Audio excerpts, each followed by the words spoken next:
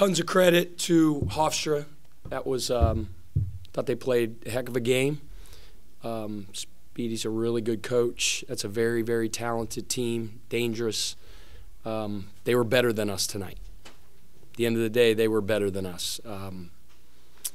They shot 56% in the second half. We call, second half, we say second half excellence. Winning time is the last 2 wars, so the last 8 minutes of the game. Couldn't get a stop. And then when we did, they got some huge, crucial second shots, what we call 50-50 balls, right? So it's not theirs, it's not ours. It's a loose ball, whether it's in the air or on the ground, and we didn't get them when we needed to. Had opportunities at the free throw line, didn't convert. Just a lot of things that you have to do to win tough conference games against really, really good teams. We didn't do, and they did. And they did. Aaron Estrada was sensational in the first half. He had however many points, 23. And then in the second half, I think he had 4 or something like that. But you know what? A bunch of other guys stepped up and really, really hurt us. People have asked quite a bit over the last couple months as we've been on this long winning streak, why is your team good? And one of the things I say all the time is that they're extremely consistent in their approach and their process. I look back on the last couple days, and obviously we had a long layoff since last week, but I look at, our preparation. I thought the film sessions were the same, terrific. Guys leaning forward. I thought the energy at the shoot-around was great. Practices were very, very competitive. We say all the time you got to earn the right to win, and I thought our guys did that in preparation. The execution of it, it wasn't to our standard, but then you got to really credit Hofstra for that. I thought they did a really good job defensively, made huge shots, big-time plays in a very, very, very tough environment. So, the same way that we built a winning streak and that consistency, my expectation is our guys will use that same maturity, toughness, consistency to bounce back from a tough defeat. My expectation is Monday will be an extraordinarily intense practice, detail-oriented. Film session will be great, but you know what?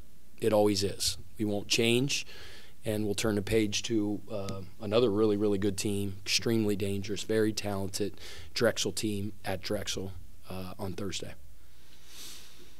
Did you think you got good looks as far as the three-point line was concerned? I mean, just didn't seem like the ball was just falling for you tonight. You got to credit Hofstra for that. They did a pretty good job, really good job defensively. With specifics like that, like we say we want to generate big advantage shots. I think some of it, I got to study the tape and let you know some of those nuances, maybe things we could have done better. But the problem wasn't, in my opinion, the offensive end, right? I mean, we scored 81 points. In the second half, our percentage was down. The first half, we shot 48%, but we scored enough points to win. We didn't get stops and get crucial rebounds when we needed to. And like I said, do the little things like step up and convert at the free throw line. And very, very, very few teams, are perfect. Who is it? Miami Dolphins of 1970, whatever it was, that went 16-0. John Wooden had some undefeated teams. Like, there's very, very few teams that don't lose. It's a setback and it's some adversity. And I'm be honest with you, I'm excited to see how our guys respond. With that being said, obviously you want to win every game, but is it a little more calm your mind a little bit that you're not going to head to Washington in a month undefeated, all the pressure in the world on these guys to just continue this win streak sort of thing? No, I want to win every game. But you know what? Speedy does too, and every coach around the country wants to win every single time. I say all the time, even during the winning streak, you guys would ask me, I go, man, winning Division I games is hard. They all have scholarships. Their coach has gone through decades to get where he's at. They prepare well. Is it you mentioned like a monkey being off your back? I don't know. I didn't sense that our guys have felt pressed or felt pressure. We work really hard, but we have fun too. Like those guys, we try to make them laugh every day. Like those guys haven't seemed like they've been pressing. So it wasn't like we got tight Hofstra was good tonight. They were really, really good. They deserved to win, and we didn't. And there's some things we got to fix. We're not a perfect team, but nobody is. And you know, it'll be a couple really good days of practice. And like I said, got a tough one again on Thursday. Coach, it's been a while since you walked into the locker room after a loss. So can you kind of describe the mood amongst your players, and then what was your message to them as you guys, you know, continue on throughout the season? They were disappointed, obviously. You know, you have just a electric atmosphere tonight. The marketing staff worked their tails off to put some really cool stuff together, T-shirts, all that stuff. The crowd was awesome, right? The city's buzzing, and it's still buzzing about this team and what we're doing and those type things. So obviously, you know, they're disappointed. You feel like, you know, you let people down and things like that. But, you know, I didn't get upset. I didn't raise my voice. I was very direct with those guys and said, you can't.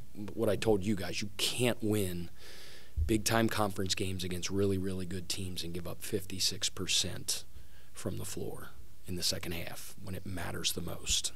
At the end of the day, that's the deal. You know, you could sulk, you can cry, you can pout, all that stuff, but you look in the mirror and go, we have to be better getting stops and rebounds and doing those winning things late in the game, making free throw, all those type things.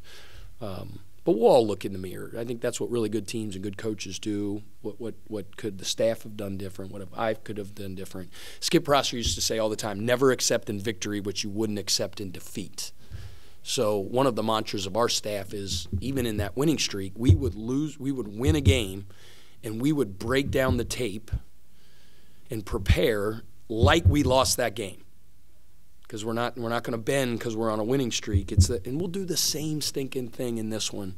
Does that guarantee the next result's going to be what it is? No, but we're going to be elite in the process. That's what I've been telling you all along, and we'll continue to do that. Will you fully shut this off and watch the Bengals tomorrow, or will you stew over this all day and let it get to you? So I have some really special people in my life in town right now. First my parents, and then just some people that have just poured into me from Rock Hill. It was a great time in our life, and people that just poured into my children. And I'm going to go out to eat with them because I love them, and they've poured into me and helped me to where I am today. You know, when you lose a game, you walk into the grocery store and you don't want to look people in the eye. But you know what? I'm going to go have a meal with those people and tell them I love them. Won't sleep much tonight. I'll watch the tape. I'll get up really early because I always do and watch tape and all that stuff. But you know what? At 6:30, I'm watching the Bengals with my son. And I'm going to have a jersey on, and I'm going to be cheering like crazy because it goes like that, man. Kenny Chesney says, don't blink. Like, you know, Johnny and I are going to sit there and we'll watch the game. I hate that we lost, and I want to throw up. I want to vomit. I'm going to go to eat with the people that I love tonight. I'm going to watch hours and hours of tape, and I'm going to hoo-day my butt off, 6:30. About 40 seconds left, you decided not to foul. Were you just hoping to play him for possession? And yeah, you know, we were going to, and then it got late in the possession, right? There was 13 seconds left in the possession. It's like, you know, so we decided not to and get a stop, which we did, which gave us an opportunity to get a couple possessions, and we just didn't convert, you know. What Bengals jersey do you wear? Yeah, I have an Andy Dalton one. The Andy Dalton, the red rifle. But my son's got like Jamar Chase and Joe Burrow, but that's the only one I got, so I'll wear it. I don't have one of those. He's from the area. I know. Good for you.